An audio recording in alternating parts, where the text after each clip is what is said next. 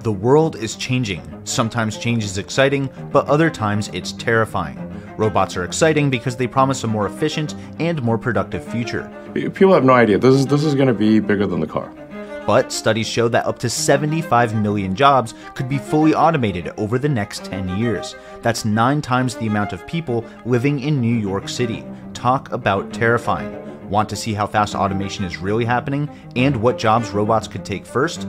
My name is Alex, and I'll show you by looking at the science behind these stocks. Let me set the stage by explaining just how many jobs we're talking about here.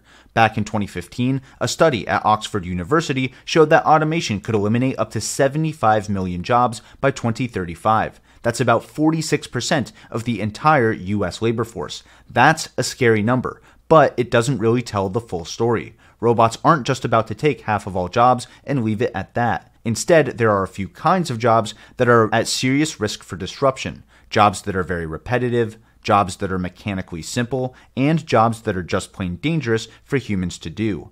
When it comes down to it, that's the total addressable market for something like a Tesla bot. I don't think many people have really sort of taken seriously the notion of a robot at home. I mean, at the start of the computing revolution, Bill Gates said, there's going to be a computer in every home. And people at the time said, yeah, whatever. Right. Who would even want that? Now we have a computer in our pocket. Do you think there will be basically, like, in say 2050 or whatever, that like a robot in most homes is what there will be, and people will I think they probably love will. them and count on them?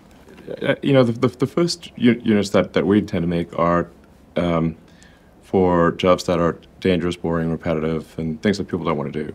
And, I think we'll have like an interesting prototype sometime this year. We might have something useful next year, but I think quite likely within at least 2 years.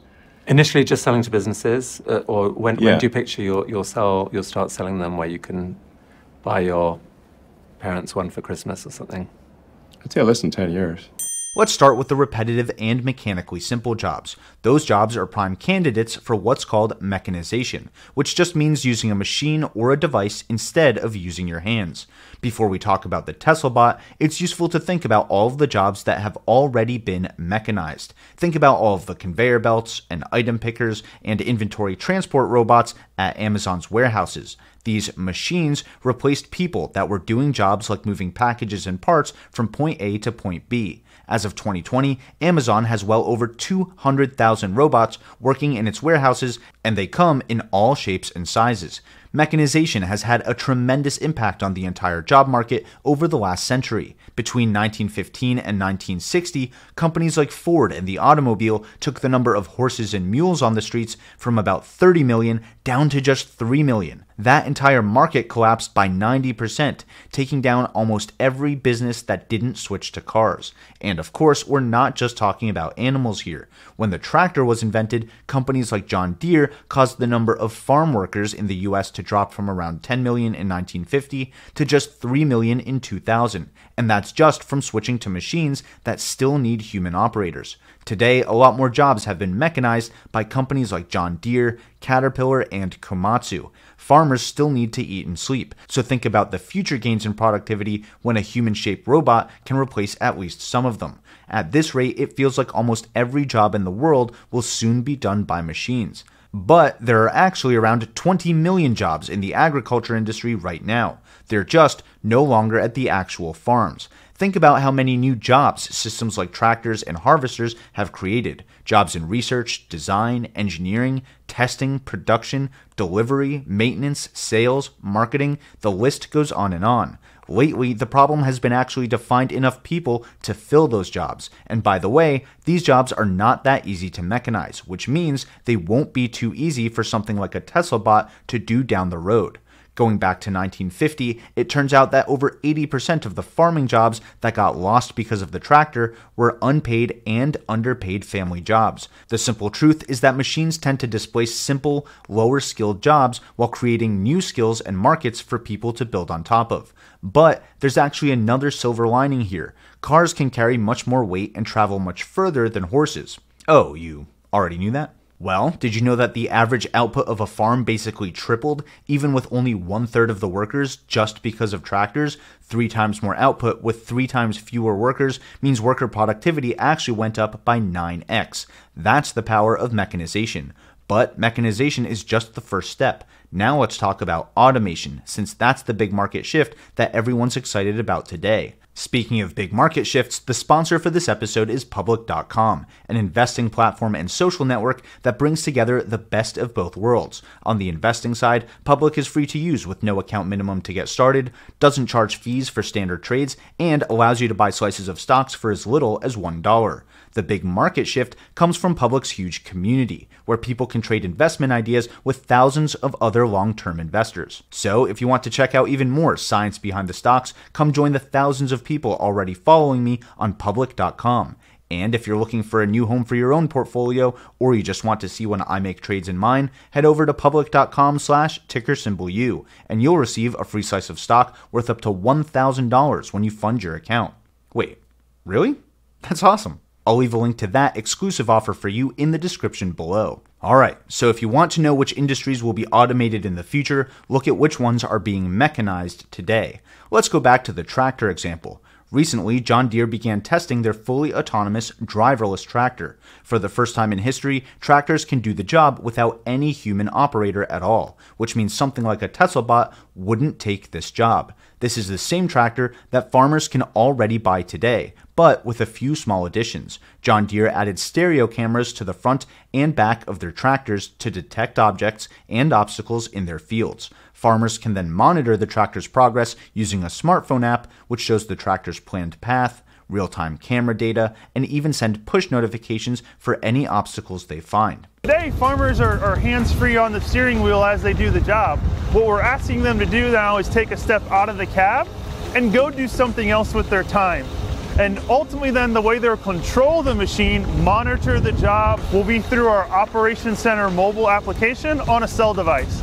John Deere's autonomous tractor is being rolled out in 2022, which will allow farmers to go manually operate another machine while their tractors autonomously till their fields.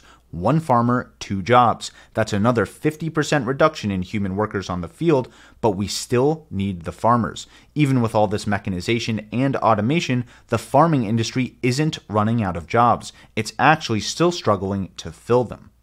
The number one issue when I go visit farmers today is labor and finding the people to do the work, because it's a seasonal job and more people are moving from rural areas to urban areas. And so there just aren't the people that we need in rural areas to grow the food that we all want to eat. And so it's always been an issue, but over the last 24 months, it's become an even bigger issue to get people that are skilled enough to do the work to be there to execute it. So this isn't about replacing people, it's about filling a void that's there today. All right, so the kinds of farming jobs a Tesla bot would take are really just the ones where the machine cannot be fully automated. After all, there's no need to put a Tesla bot in a tractor or a car that already drives itself. So what about dangerous jobs? Arc welding, which uses an arc of electricity to melt metals together, comes with real dangers like arc burns and inhaling toxic fumes. Mechanical cutting, grinding, polishing, spray painting, gluing, and sealing. There's no end to these hazardous, tiring, high-repetition tasks across every area of manufacturing. There are a lot of limitations when these jobs are done by humans, and almost all of them are solved by switching to robots. The most obvious one is that robots never get tired. They can work 24 hours a day, 7 days a week, with much less downtime than a human. They can also reliably perform the same task over and over again, with a much lower error rate than a human can.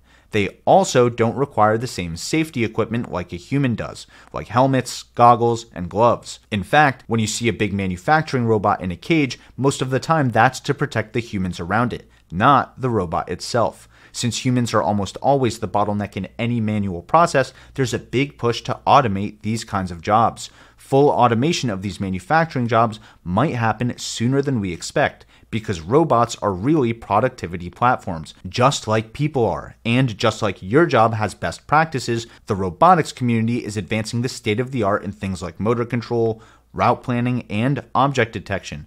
But unlike individual humans, when a big breakthrough happens, all robots are suddenly able to take on many more jobs because they all get that upgrade and gain that new skill. For example, Tesla's cars are robots. A breakthrough in route planning or object detection would move Tesla closer to achieving full self-driving on the roads and also full automation inside their factories. And of course, it would also be an upgrade to the Tesla bot down the road. By the way, driving is a dangerous task. Over 30,000 people die every year from motor vehicle accidents in the US alone. That's enough people to fill a small American city. And that's one reason that Elon Musk wants to solve this problem and often talks about solving real-world artificial intelligence first. In order to solve full self-driving properly, you have to solve real-world AI. What are the road networks designed to work with? They're designed to work with a biological neural net, our brains, and with vision, our eyes. And at the point at which you solve real-world AI for a car, which is really a robot on 4 wheels, you can then generalize that to a robot on legs as well. People have no idea. This is going to be bigger than the car. Imagine all the tasks that could be automated if robots were able to recognize new objects on the fly. Here's the problem.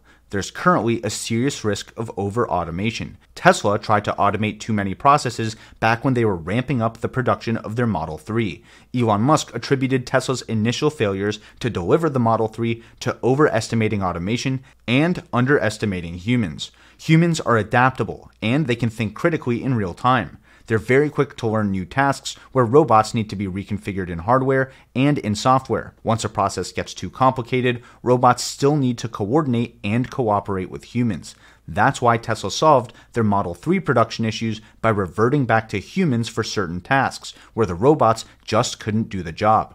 Okay, let's bring it all together. The 75 million jobs that are in danger are these repetitive, simple, and dangerous jobs. The big insight here is that AI gets better and better. Our definition of simple gets bigger and bigger. A lot of jobs become simple to robots if they gain the ability to recognize and interact with new objects without needing to be reprogrammed or physically reconfigured every time.